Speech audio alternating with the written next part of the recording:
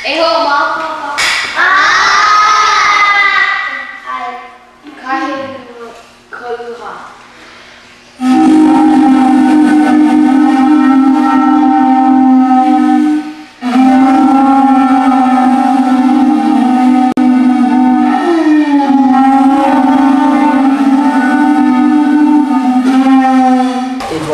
morning, about 7:30 in the morning. We usually go to church about 8:30 in the morning, so we're usually up by about 7 at breakfast. And we had to look out the door and in the window that we heard this noise. And we were used to noises from planes because they were, you know what maneuvering is? You know, planes practicing? Well, we thought that was what it was. So my father goes outside and he sees this plane and he sees this rising sun, you know, the red Japanese. So my father said, I'm going to go to the police station. He said, I don't like it when they make it too real. Because he thought it was both American planes. But it was real. It was Japanese planes. Bombs. Drums signal the beginning of a journey as a group of 4th and 5th graders step back into a time not so long ago. December 7th, 1941, when Japanese planes dropped bombs on Wahiawa, a plantation town next to Wheeler Army Airfield. This key moment in World War II brought great changes to the people of this small community.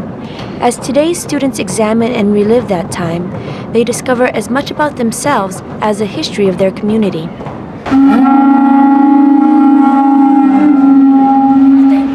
The December 7, 1941 project forged a partnership between the Honolulu Theatre for Youth, Wahiawa Elementary School staff and students, Wahiawa community members, and local artists. Led by HTY Drama Education staff, Daniel A. Kellen II and Tara Ziegler, 4th and 5th graders collected oral histories and developed them into living history presentations. The students were actively engaged throughout this intense process of exploration, taking full ownership of the creation, performance, and learning processes. They conducted interviews, selected which oral histories to explore, studied music and movement, and finally devised short plays which they shared in performance with their peers, families, and the community. The project offered students the chance to discover, appreciate, and explore stories from their culturally diverse backgrounds, preserving family stories and history, enhanced their oral and written communication skills, brought families, the community, and the school together in celebration of their children, encouraged students to see the community as a place of learning. Well, I see that this play or this history project was really interesting and learningful for schools such as Wahiawa and for many other schools who really want to learn about history. And I think that it's having fun when you're doing a project because sometimes history reports are kind of boring. So this one was really fun. So like you're learning and having fun at the same time.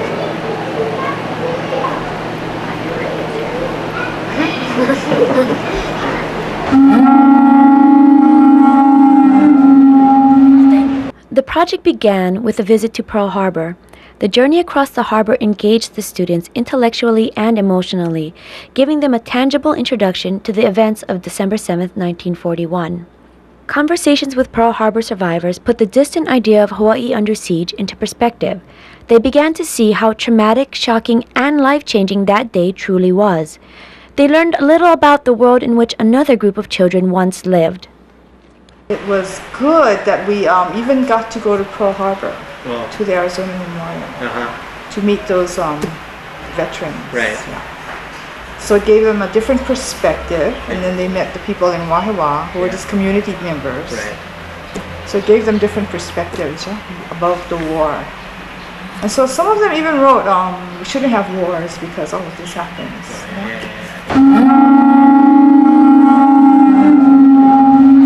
Personal interviews make this whole project direct and unique. The interview process enabled students to share in the world of the informants who themselves were once the age of these students. The students learned and practiced how to conduct interviews. They explored and discussed how to develop questions and carry out effective interviews by conducting mock interviews with fellow students and the HTY drama instructors. Last year, Honolulu Theatre for Youth asked me to become an interviewer, and I have been interviewing survivors of December 7th. And the thing that is most important to me that I have learned is that when you ask somebody a question, you are honoring them and you are telling them that they are valuable. And the people that I've talked to have indeed become more valuable to me. To make a good interview, the interviewer has a topic around which the questions are focused. Learning to develop and ask questions became a skill that students later applied to other subjects as well. All inquiry and research requires the ability to ask effective and penetrating questions. Let's hear one follow-up question. Okay, that one. Frustrated. Follow-up question. What was the first thing you did? What was the first thing I did when? When you climbed up the wall. First thing I did when I climbed up the wall? As soon as I got up onto the wall, I just started looking around to see what I could see. Then the second thing was I just started climbing up the wall as fast as I could. Is that all you see when the clouds separated? Is that all I saw when the clouds separated? Yes. Yeah, what? Not such a good question? Why was that? Because only one answer. Because I only gave one word answer. How about we change that question? Is that all you saw? To make it a good question. You have an idea? Tell me about all you saw. Tell me about all you saw? Okay, there's a way. Somebody else, did you have an idea how to change the question? What did you see? Okay, he's asking, is that all you saw? So maybe, what did you see or what else did you see? Good. What did you see? What did you see? Okay. So that is that all? You know, we want to think about how we change that. Good. These are some good follow-up questions. Past experience has taught HTY that arranging and coordinating the interviews is important for success. The oral history informants need the time to prepare. Some are nervous about speaking to a class of children. The students, too, need time to focus their questions and the interview. Y. York, HTY playwright in residence, conducted the first interviews with each of the informants. From those interviews, she developed a list of topics and information specific to each informant. These lists helped the students build questions around the particular experiences of the informant that would visit their classroom. The students then conducted their own interviews, uncovering engaging and unique stories that were each a part of that fateful day in Wahiawa's history. Through this personal process, the informant's stories become common property of all the students. I just leave this open for any questions that you have. Okay? Yes? What happened during World War II? World War II?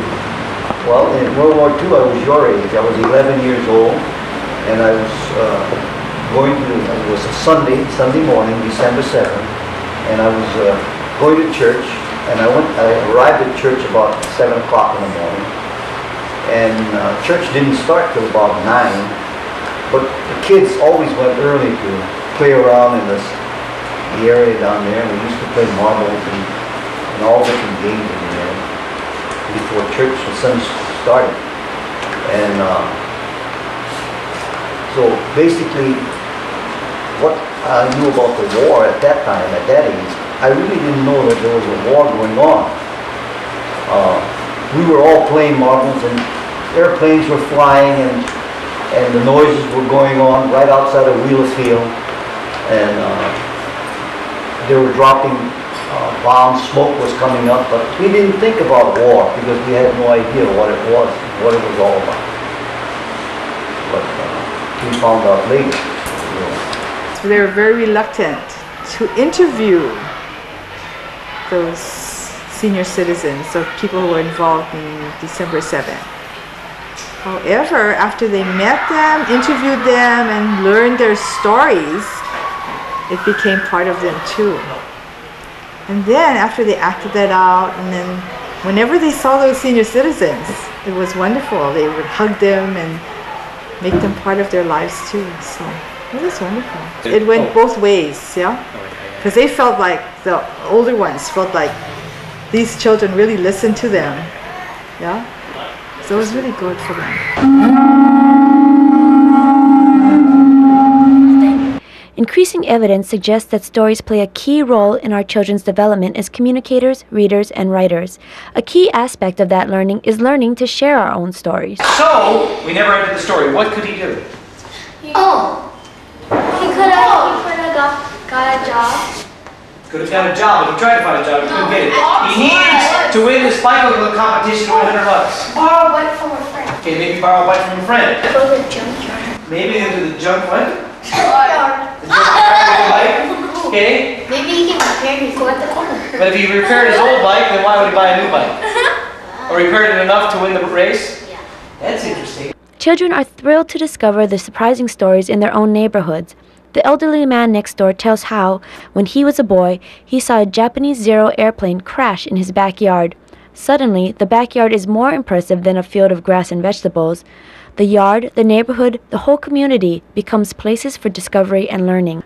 By sharing stories, students put their lives into perspective. The stories of others validate their own lives and experiences. By preserving such stories, family, heritage, and culture can live forever. Drama challenges children to get involved mentally, emotionally, and physically. The process demands that its participants imagine, take risks, problem solve, and understand. Students find themselves developing communication, evaluation, and leadership skills. All the students become involved, and they work together to help and learn from each other. Tableau, what do you remember about tableau? That's a shape. Okay, it's a shape. What else do you remember, Rob? It's a shape that shows action. Okay, a shape that shows action and feelings. Kind of sounds like an auto image. Okay, and It's like a picture that everybody works together and being in one. Aha. Okay, so it's just like an auto image, a frozen image that shows action and feeling. But it's teamwork. You guys all working together to make that picture. It's an ensemble effort. That's right. Okay? So, the tableau that you will make, the frozen picture showing action and feeling that you will make, is of the beginning of our story. There. You guys took me a house. And you show half of what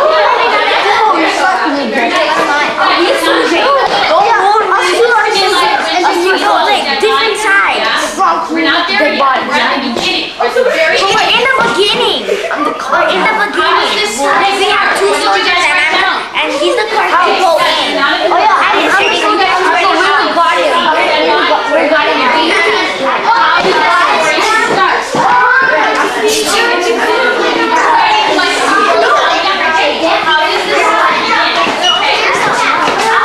That's what you wrote down. That was your assignment.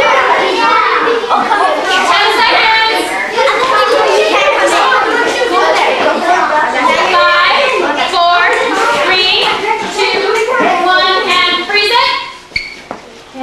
Over a 2-week period, the Wahiawa students experimented with basic drama techniques. They came to understand how those techniques would help them create short plays from the oral history stories. We had fun and we also learned things like who attacked and who stuff. And we also learned how to put things together. When you say things? Like parts together, how to make a whole play. We also learned how to work together as a team. Okay, good. We also learned that how they did stuff back then in the past. And we learned the history of the war. What was the word for today? Improvisation. Improvisation means? To make Make it up. Make it up as you go along. So what I want you to do right now with this practice is just make it up as you go along. Oh, man! That's a thing! Good. Give me Good water. Good. Oh, thank you for giving me water. Good.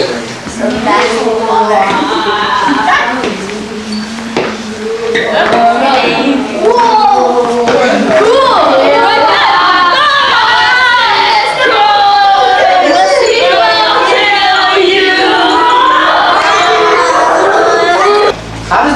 know what they're doing. Because there's a car. Wait. Don't assume anything. You know the story. But if somebody didn't know the story, the car could be anywhere. It doesn't have to be on a road. The car could be in the field. It could be on a freeway. It could be on a dirt road. It could be on the driveway. How do we know? How can we find out what's going on? It's by the words that we speak. What do the plants want? Water. How are they trying to get it? Go to the lake. What do they do before they do the lake? They pour themselves out of the Right. In small groups, the students chose the oral histories they wished to work on, then brainstorm ways to best explore and extend those stories. So the fourth scene, where are they? The boys cried. On the rock fishing. They're in the fishing, and what happens to them? They catch plenty fish. They catch plenty fish. Well, the fishes are but they cannot catch it. Yeah. But they cannot, because why? Because there's so much fish. Because they got so much fish. So maybe that's the fourth scene, is they're trying to leave, but they got so much fish they're having a hard time getting through the barbed wire. Yes, so They have to find new ways to get the fish through and stuff. so They chop what? give them Chop them up, is that what you're saying? They can be throwing them over. What else could they be doing? They can grab one person grab one bucket and then they fill it up with water and then not water but like just throw the fish and try to make it inside the basketball. Oh, they like playing basketball, so the fish are being thrown into the bucket? I think the one person will go under the barbed wire and then they pass the basket full of fish. Okay. So we got a kind of an idea here. We got Mr. Oda and his friends. Okay, so they're at home deciding. What to do? Okay? Over a 3-week period, the groups applied the drama techniques they learned earlier to shape the stories into original scenes and short plays that captured the heart of the oral histories. Now, boys, how are you going to tell us that you're a fairy? We're gonna make a little motor sound. A sound of a motor? What other sounds do we need? Oh, Danae? ocean sound. We need the sound of the water. Okay, so Kui, you go ahead and be the sound of the motor. And Shane, you go ahead and be the sound of the water. Gentlemen, start your engines. Show us the fairy. Ready? 3, 2, 1, action.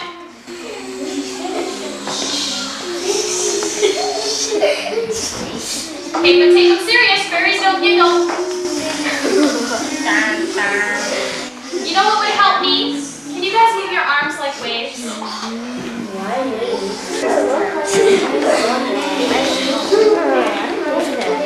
Audience, stop talking, please. I cannot hear that. Since oral histories come from personal memories, it was important that the students not try to recreate them exactly. Instead, they used them as jumping off points to explore human behavior as they recognized it. The play building process became an intimate and in-depth study of communication and human relationships. Okay, so you're talking about going fishing, and then you're asking about Mark. Why are you asking about Mark? Because he's not following us and he's stuck on the tree. What happened to the stuff about we're lost? Oh, yeah. Yeah. So which is first, Mark or lost? Lost. All right, so you two are coming on and you're talking about being excited about going fishing and you're lost. Yeah. All right, so what I want to do is come walk in here, walk around like you're lost, and I want you to end up standing this way facing toward the audience. All right? All right, ready? 3, 2, 1, go. Where's the ball? Time out. What's the first thing you talk about? Oh, no, we're putting this in an order. No. Fishing, right? Let's think about fishing. Let's go fishing. Yes, we're going, no, we're not, come on, let's go fishing. We already decided in scene 1 we're going fishing. Now we're in scene 2, so what do we want to do? Hurry up, I wanna get on the other side to the barber. Okay, good, and then you get lost. Good, here we go, 3, 2, 1, go. Come on, I wanna get on the other side of the barber. There's so many fish waiting for me. Yeah, I want to catch more than you, I bet. No, I'm gonna catch more than you. We're not. Where's the barber? Okay, show me, you're looking around for it, And where do you end up? But you gotta talk the whole time. Maybe it's over this way. No, I saw it over that way. Is it on that side? Yeah. On that side? But you do it while you're talking. Don't walk, talk, walk, and then talk. Do the same, both at the same time. Ready, same, from the beginning. 3, 2, 1, go. Come on, let's go. I want to get on the other side of the barber. There's so many fish waiting for me. Yeah, me too. Where's the barbed wire? Is it that way? Oh, no, it's not on that side. Oh, here it is. Already adept at using role play to understand their place in the world, creating and acting out oral history stories gave the students a chance to think intimately and creatively about real behavior and issues. Music and movement are powerful forms that help students communicate beyond the use of words. Movement helps them focus on the meaning of gesture and action. As they coordinate physical movement, they learn to depend on each other, and a sense of ensemble grows. Music taps other skills, including the ability to create and shape the mood of a scene. The name of this instrument is called Hu Ohe.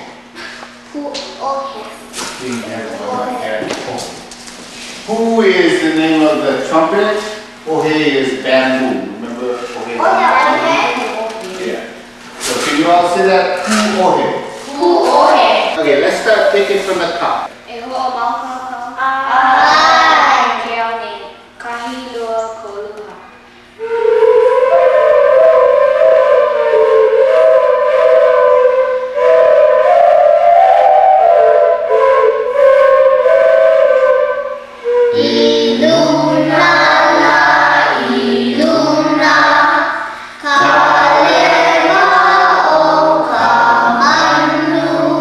The Wahiawa students learned to play two particular types of musical instruments, the Japanese taiko drum and the Hawaiian nose flute. These instruments offer a range of expression through volume, texture, and mood, and accessible challenges to the students. A select number of the students participated in workshops led by Chizuku Endo of Kenny Endo Taiko and Calvin Ho, a local musician and artisan. Let's go to the second pattern, which is like the ending of the first pattern. It's going to be 3 dodo tsutsus and a don-don. Remember that? The last don-don stays down by the drum. Okay, here we go. Ready? Hajime!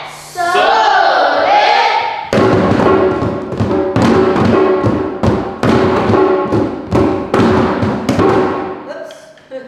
Okay. Tao Dance Theater founder and performer Peter Rockford Espiritu introduced a range of possibilities for expression through movement workshops with all the students. So let's start with the guys. Yeah. Can we construct an airplane as a group? Can you try that? Let me see. One whole group. All 5 of you connected to make one big plane. You can do that? One whole group. So if you have a middle of the plane, like the front, 2 wings, and maybe a tail. Can I have that? Figure it out? So who's the front? Okay, here's the front. Who's going to connect to the sides to be the wings? 1 wing, I see 1 wing. Okay, I see another wing. Now the center. You're the center. Alright, usually, and then you're the tail. Where's your tail? That's cool. That's cool. That's good. I'll take that. And there's some kind of center thing. Show me a high center thing. Like, I don't know. Anyone can help them? Maybe a shape? Yes? Like this? Or, okay, that's cool. That's cool. I'll take that. Now let's move the whole plane this way. Connect. Where's your wing? Turn. The students took the skills they acquired from these workshops and applied them to their developing scenes and short plays. Students need to develop a habit of performing. A clear break between the creation of plays and the rehearsal process gave the students time to concentrate on performance habits and to take full control of their developing performance. Okay, time. What are you doing? Start at the beginning. Start at the beginning. What's the transition one? Transition music. That's right. We did it once. Just quick. Off stage. Off stage. You get it. You get it. Listen. Look at it. Okay. Whoa. You know what? I told you all that even if you make a mistake, you should just go for it. And what Anthony just did was he went for it. He wasn't afraid to just go for it. And drummers, you know what was really nice? You followed him. Even though it was a mistake, you followed him. Now, if that happened, what should you guys do? Just keep on playing. Just keep on going. You know what you're doing. You can still go on. Okay? So now we know what the real one is, Anthony? Okay, go for it. Throughout the rehearsals, however, the students were encouraged to continue exploring and experimenting, getting them used to creating on the spot without interrupting the flow of performance. Here we go, farm scene. 3, 2, 1, action. As the project neared its end, the final rehearsals brought together the classes who had been working separately. These intense, joyous rehearsals led directly to the excitement of the time they would perform as one group.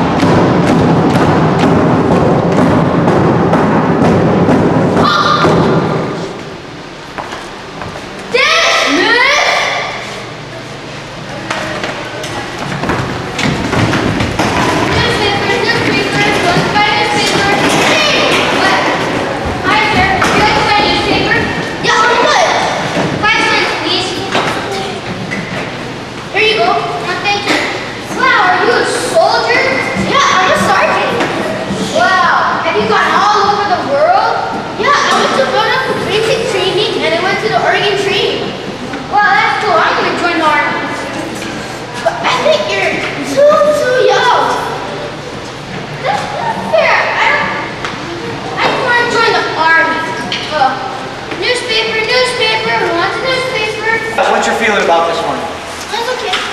Yeah? It was better. I really liked it. Better than what? Better than cheese?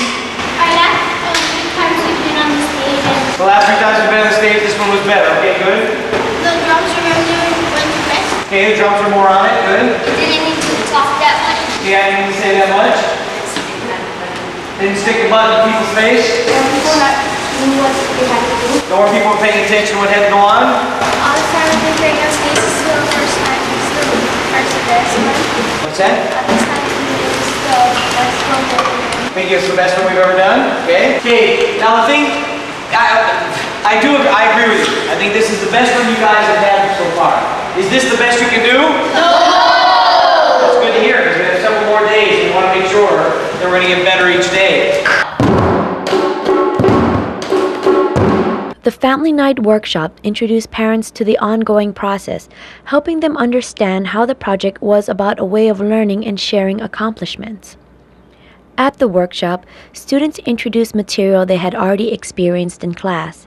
The students became the experts. The parents saw the skills their children were gaining and experienced their children in action as leaders. The workshop generated tremendous excitement about the upcoming performances. The December 7, 1941 project culminated with 2 performances, one for the school and one for the community, attended by the oral history informants. These shows were at least as exciting for the informants as for the students. It made their contributions seem more pointed and worthwhile.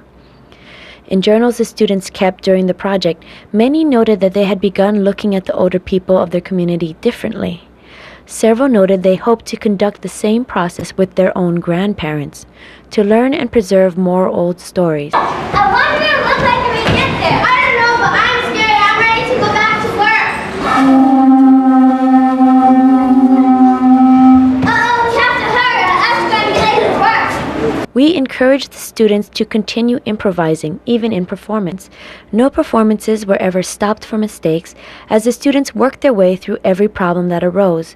Scenes that had gotten stuck in a few lines of dialogue became more fully realized in performance. When we participated in this play, because then I faced my fear, because I'm not good at acting in front of a whole bunch of people.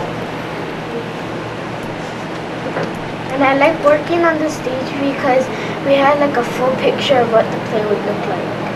I also liked watching when other people make mistakes. I learned from their mistakes to what I need to do better and stuff. I liked it when we did the sound effects because it really matches with the play. When some of the people were absent, some of the other people filled in their spots. Like if they had a line, they would say the line, and then they would just continue the play. Okay. Henry, I'm sorry, but here's another bunch more laundry. I hate this job. What a room! What are you doing? You're supposed to be washing the line. So boring. I'm not gonna join the army to do this. Well, I could too, y'all. No, they said all I have to do is ask my parents to